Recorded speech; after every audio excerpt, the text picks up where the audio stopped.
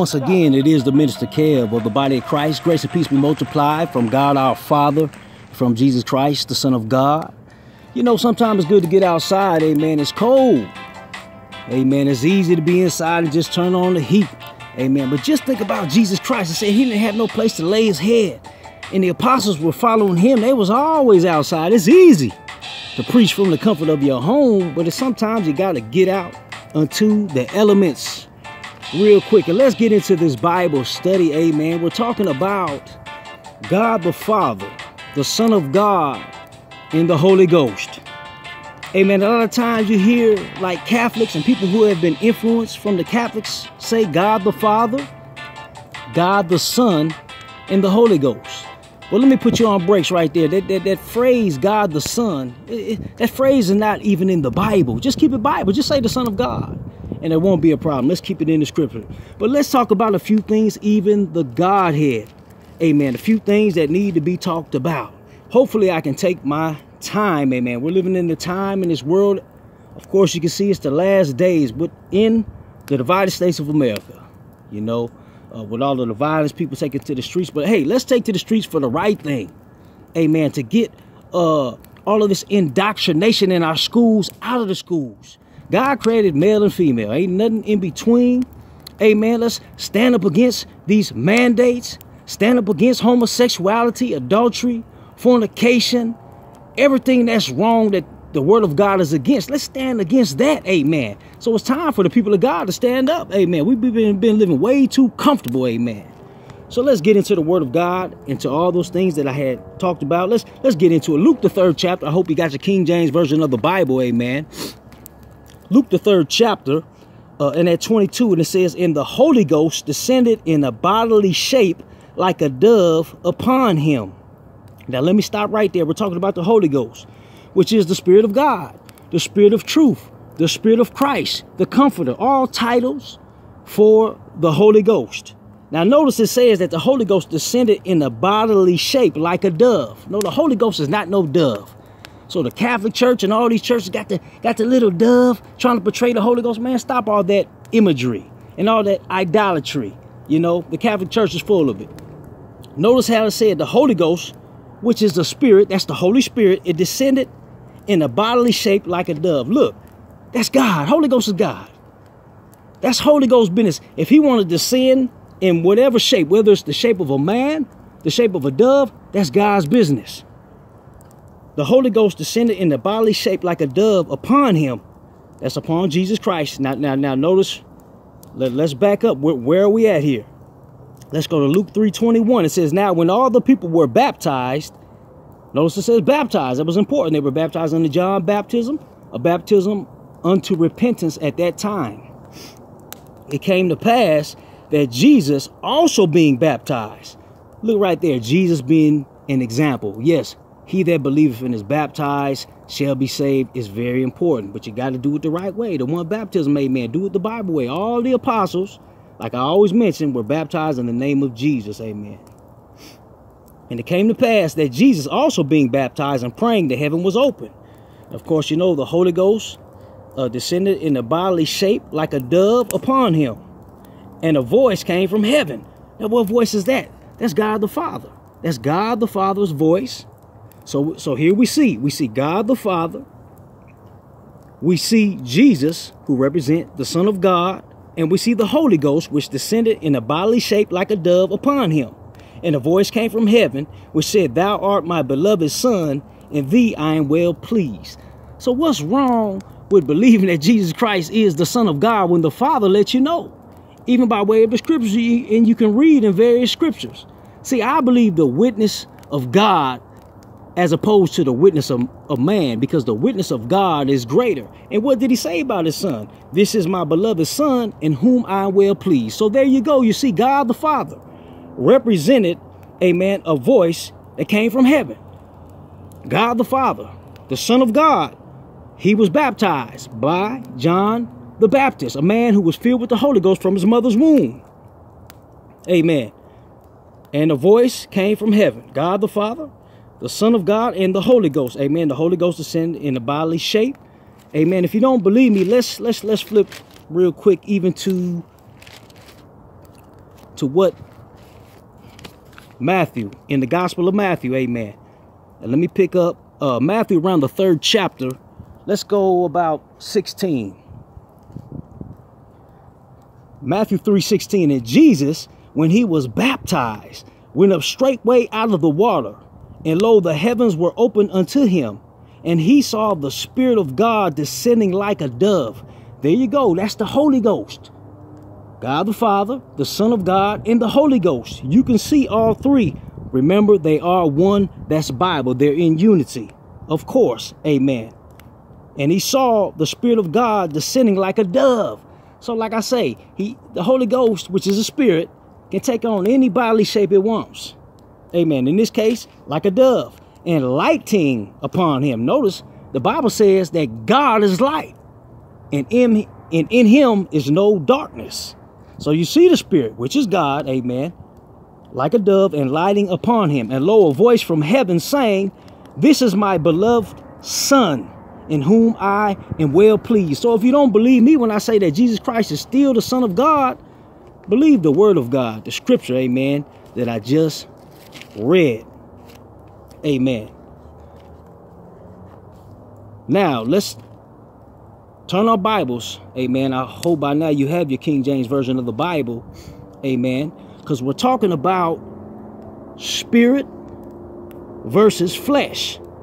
Flesh, blood and bones, or even flesh and bones. Now, Jesus Christ is flesh and bones. That's not spirit. Now, granted, he has a spiritual body or a glorified body, but that's not a spirit in the aspect of Luke, the 24th chapter, and what I'm about to read. Amen. Luke 24 and 39. But let's bump up to 37. Luke, the 24th chapter, and at 37. It says, but they were terrified and frightened, and supposed that they had seen a spirit. A spirit can take on any form that it, by God's permission that it wants. By God's permission, the spirit, can, of course, the Holy Ghost can take on any form. They supposed that they had seen a spirit. Now you have unclean spirits. Those are disembodied spirits. Those spirits don't have a body. See, the body, the Bible talks about one body and one spirit. The one body, that's in representation of Jesus Christ, who had the body. Now, when he came on the scene through Mary, he had a body of flesh and blood. Or you can say flesh, bones, and blood. Let's just say flesh and blood, just like, the natural man has a body. In us, we have a body of flesh and blood. But you see, after his resurrection that we're going to read, he had a body of flesh and bones. No, he wasn't a spirit. Now, you can say he had a spiritual body or a glorified body, fine. And that's the same way that Jesus Christ, the Messiah, ascended on into heaven. So there shouldn't be no confusion when we're talking about spirit and we're talking about body. Verse 37 of Luke 24, but they were terrified and frightened and supposed that they had seen a spirit. And he said unto them, why are you troubled, and why do thoughts arise in your hearts? Behold my hands and my feet, that it is I myself. Handle me, and see, for a spirit hath not flesh and bones, as ye see me have. The Holy Ghost doesn't have flesh and bones. Jesus Christ is the one in the spiritual body with flesh and bones. Amen. Because I just read it. So we have that example. But you can't come along and say that the Holy Ghost, the Spirit of God, has flesh and bones. No, the one body is Jesus Christ. Today he has a body of flesh and bones. He doesn't need a body of flesh and blood. He already had that. A body of flesh and bones, as we see right here, if we keep it in the scripture. Amen. Behold my hands and my feet, that it is I myself. Handle me, and see, for a spirit hath not flesh and bones, as ye see me have. God is a spirit. He don't have flesh and bones. That's the Son of God. And when he had thus spoken, he showed them his hands and his feet. And what's interesting about his spiritual body or his glorified body, there's still the remembrance of his crucifixions on his hands and on his feet. Amen. when we receive a glorified body, we're not going to have scars. I seriously doubt we'll have scars. But Jesus Christ, amen, you know what he went through. And I thank God for that reminder. And while they yet believed not for joy and wondered, he said unto them, have ye any meat? And they gave him a piece of a broiled fish and of a honeycomb. So you see that this glorified body can even eat food. Amen.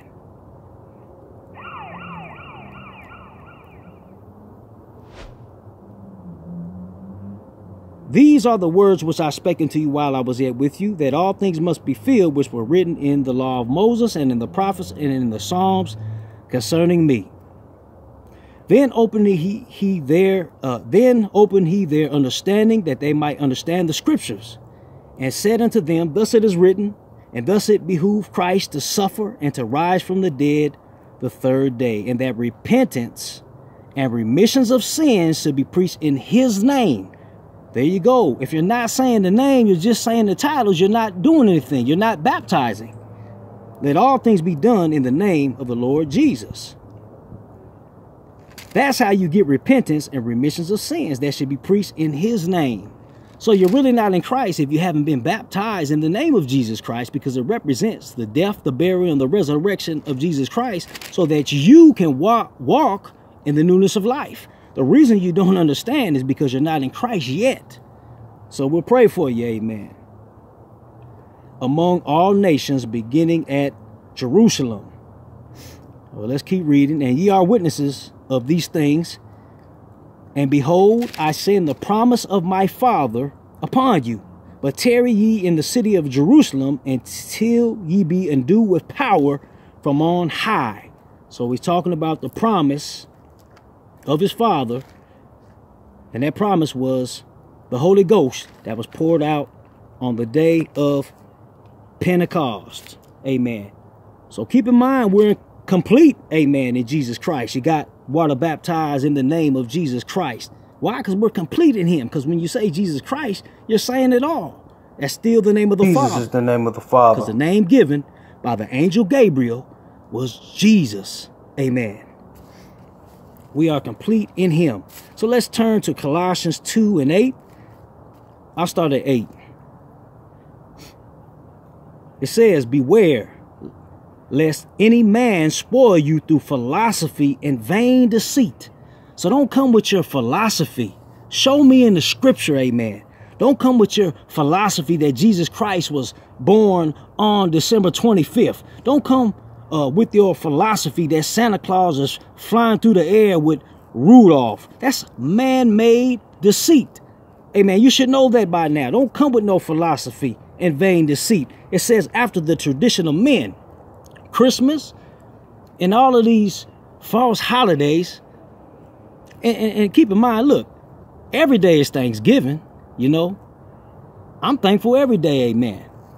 I don't care about these man-made holidays. It's a waste of time. Black Friday, man, come on with all that mess, man. After the tradition of men, after the rudiments of the world, and not after Christ.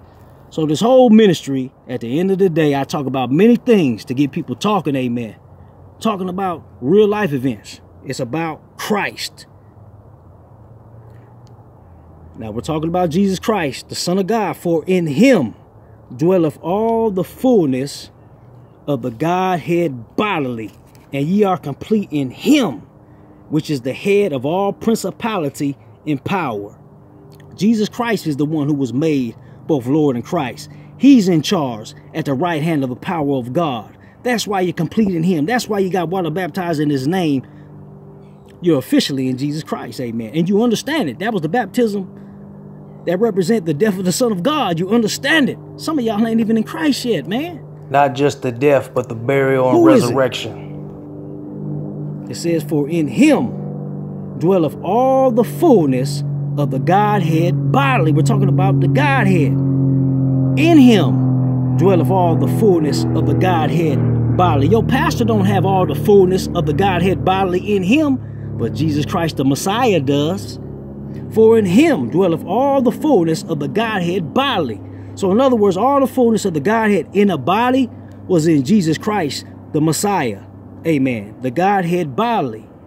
It doesn't say he's the Godhead, but it says in him dwelt all the fullness of the Godhead bodily. So all the fullness of the Godhead bodily was in Jesus Christ. And ye are complete in him, which is the head of all principality and power. Let me keep reading. In whom also ye are circumcised with the circumcision made without hands, in putting off the body of sins of the flesh by the circumcision of Christ. It's about the circumcision of the heart. Amen. It don't matter if you're circumcised in the natural or not. We're talking about the circumcision of your heart. Amen. Buried with him in baptism. Let me stop right there. Buried with who in baptism? Oh, Jesus Christ, the Son of God, whom the baptism represents. So you ain't even been buried. You've been buried with the Father and of the Son and of the Holy Ghost. Yeah, that's all fine and dandy. Even if you say that before you baptize somebody, but let them know that name. And that name is Jesus. Get it right. Buried with him in baptism. So a lot of y'all want to fuss with me, man. You ain't even been buried with Christ through the baptism, because you didn't give the official name. How are you honoring the Son of God if you can't even say his name during your baptism?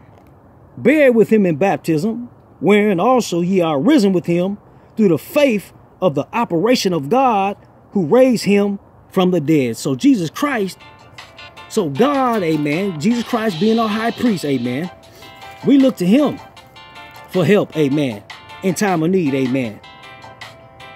Even so God, through his spirit, through his Holy Ghost, amen, can work that operation in our lives, amen, so that we can be raised from a life that represented death, amen, out here partying and clubbing and, you know, rioting and all the mess that the world does. Come on back to the Holy Scriptures, amen. This is Minister Kev. I had to give a quick teaching, get it on out the way. It's getting cold. The fire done went out. So time to go inside for a moment. Amen. Until the next time, y'all be blessed. Down to earth, real preaching. Don't forget to subscribe.